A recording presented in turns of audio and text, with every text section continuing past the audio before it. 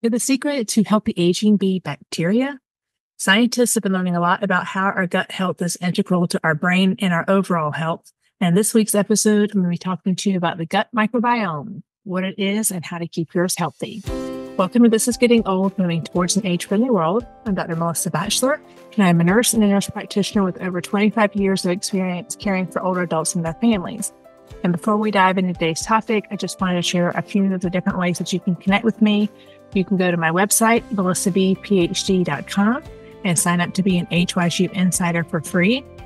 There you'll find all of my downloadable handouts that I've developed in one place. And if you become an HYSU MVP member, you'll also have access to a digital hub of videos, courses, and resources that I've organized by subtopics, which makes it even easier for you to find information that you're looking for. And I also host a monthly live Q&A webinar for my MVP members. But you can also become a member on YouTube, and depending on your membership level, you can get early access to the weekly podcast episodes. You can join me for a monthly live Q&A webinar and tune in weekly for a live stream with me on Tuesdays at 5. So thank you for joining me today. And what I'm going to do today is do a very high-level overview of the gut microbiome and its impact on aging. So we're going to talk about what it is, what it does, and how to protect and optimize your gut microbiome. Because when it's functioning well, it can help to prevent disease and help us age overall better.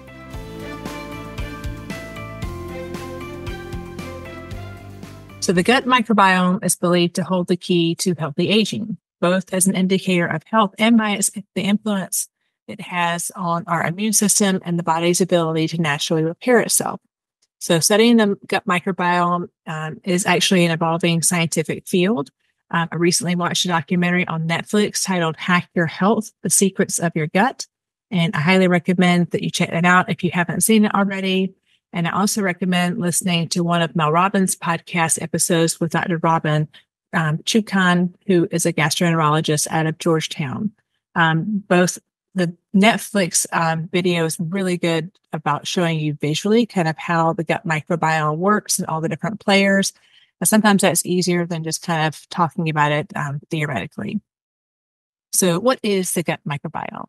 Well, over the past 15 years, scientists have made a lot of advancements in understanding the impact that the gut microbiome has on our health. And so it's often been described as the newest discovered body organ. And the gut microbiome is made up of bacteria, fungi, protozoa, and other microbes that are naturally in our digestive system. In a nutshell, you could think of your gut microbiome as a diverse garden that you rely on for nutritious foods and medicines. When your garden is thriving, you thrive.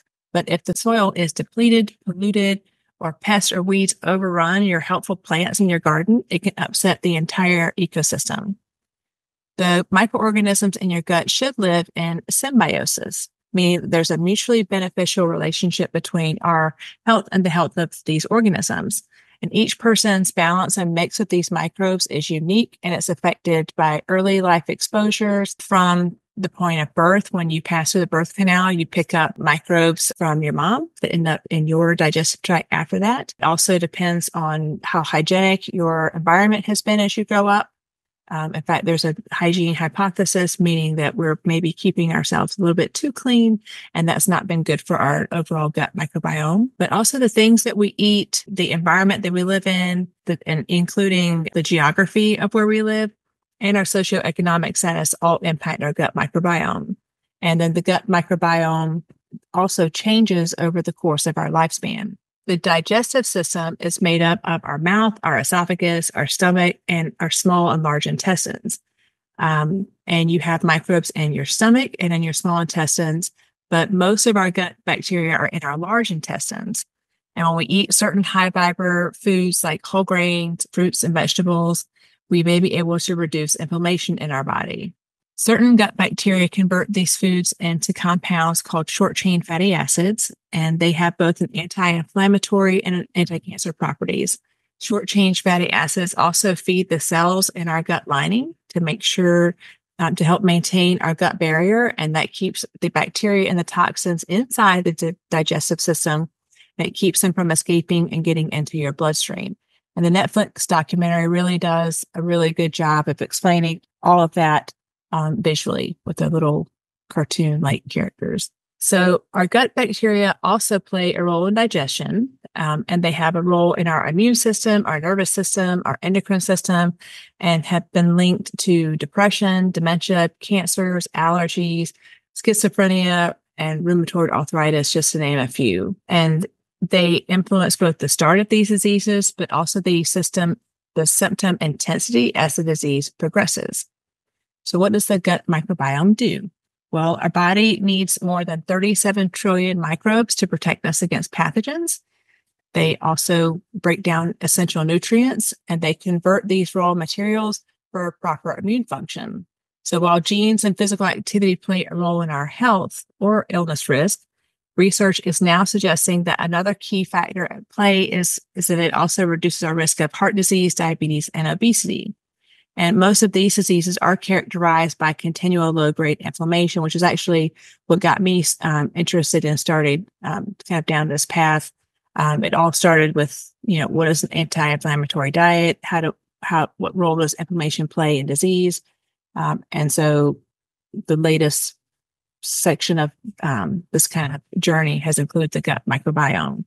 The gut microbiome also produces essential enzymes, neurotransmitters, and vitamins. And neurotransmitters we typically think about are in our brain, like serotonin, dopamine, but they actually start in the gut. So the gut is often referred to as the second brain. So the gut microbiome produces these essential enzymes, neurotransmitters, and vitamins. And these either help or hinder our gut microbiome's ability to trigger or calm an inflammatory response by our immune system. And like I said earlier, the bacteria in our gut help break down dietary fibers and certain complex carbohydrates into these short-chain fatty acids. And then they provide the enzymes needed to synthesize certain vitamins like vitamin K, B1, B9, and B12. And if your body isn't able to synthesize those vitamins, then you end up with a micronutrient deficiency. So this is B12 deficiency, a folate, or vitamin K deficiency. What are some signs that your gut microbiome might be unbalanced? Well, ideally, our gut microbiome is in a healthy balance. If you have low levels of the good microbe or high levels of the bad microbes, it creates an imbalance known as dysbiosis. And I had not actually heard this term until probably a year ago. I started seeing integrative and functional medicine. And one of the tests that he did for me was looking at my gut health because I was concerned that my body wasn't absorbing the micronutrients that I needed. So dysbiosis can be triggered by genetics, lifestyle factors, diet, like what we're eating, medications that we take. If we have any infectious pathogens like an overgrowth of yeast, or environmental factors. So signs that your gut microbiome is likely out of balance include things like being constipated or having diarrhea or having a lot of gas or bloating. So if you're dealing with any of these issues, it's always a good idea to get in to see your provider because they could be symptoms of a larger issue that's not related to the gut microbiome. So what can you do? Well, the first thing that you can do is to clean up your diet. One of the primary ways that I've been trying to do this is to eat a lot of different plant-based foods. So this means plenty of fruits and vegetables, because when we do that, we keep our gut microbiome balanced. And the documentary recommended to always be counting with the goal of eating at least 30 servings of fruit and vegetables each week. So I think, first of all, knowing what a serving of a fruit or vegetable is, and then be sure that you're counting those. And I think a lot of times we also get into the habit of eating the same foods all the time. Like when I go to the grocery store, I know what fruits my kids will eat. I know what vegetables they'll eat. So I tend to buy only those things, but maybe try to identify one new fruit or vegetable each week that you can introduce into your diet. You also want to be sure that you're eating enough fiber. And to avoid processed foods as much as possible. You can also try prebiotics, probiotics, or symbiotics. And this was also, I'd heard of probiotics before, but never really had heard the term prebiotics until a couple of weeks ago. But prebiotics are the dietary fibers that feed your helpful gut bacteria. So this is another reason why fiber is good in our diet. But it's basically the food that your gut microorganisms need to survive. Probiotics are the live microbes that you can eat or take through a supplement. And examples of this include fermented foods like kimchi, pickles, sauerkraut, and yogurt. And then symbiotics are actually the commercially prepared mixture of both pre and probiotics. But the Mel Robbins podcast with that gastroenterologist said that you want to just be really careful of the type of microbes that or the type of probiotics that you're eating, because they can actually overrun your good bacteria or make a more hostile gut environment for your own microbes. So, personally, I don't do probiotics. But so I'm just giving you information there. But my advice really is to just eat healthy whole foods. And by that, I mean single ingredient foods. So again, foods that come in their own wrapper. So like a banana, orange, and individual vegetables. But again, you can mix those together and create really great dishes. And there's a ton of recipes online for doing that. So you want to eat single ingredient foods rather than eating processed foods.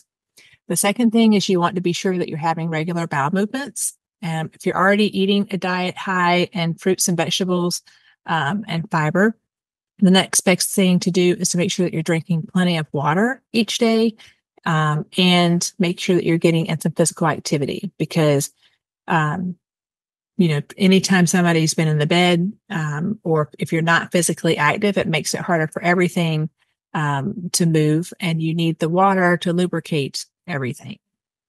The third thing is to avoid chemicals like alcohol, tobacco smoke, and pollutants. Some of that you can control if you live in a high air pollution environment. That's not as easy for you to control. But there have been actually some recent studies that I heard on the news the other day, like that now they're saying no alcohol is good for us. We all know the perils of tobacco smoke. And even there was something on the news last week too about, people that eat a diet higher in highly processed foods tend to have more negative health outcomes than when you eat a whole plant-based diet. Although the podcast with Mel Robbins and the gastroenterologist, she was talking about some studies that you don't even have to be like vegan or vegetarian. If you get your protein through animal products, as long as you are mixing that in with your fruits and vegetables, that's going to be good it's still going to be good for your gut microbiome.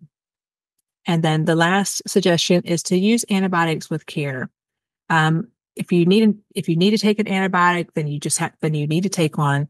But a lot of times you don't need to take an antibiotic. So being sure that the provider that you're working with knows why they're giving you that antibiotic and they're giving you the right bug for the right drug. Because when we overuse antibiotics, it leads to antibiotic resistance. And antibiotics not only kill our good bacteria, but they kill while they're killing the bad. But they can upset the balance of your gut microbiome and actually lead to the wrong kind of bacteria actually coming back stronger.